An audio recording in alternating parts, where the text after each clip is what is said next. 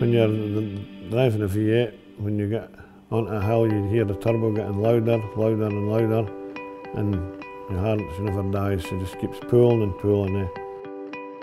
We started, my father worked for Harry Lawson in Broughty Ferry, and I used to go for a drive with him when it was a holiday time, and then I decided to start on my own, and I bought a Scania 143 V8, and we kept that lorry for a lot of years.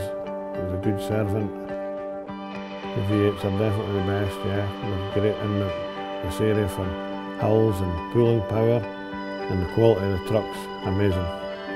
We've never had much bother with V8s, seems to just pull alongside anything.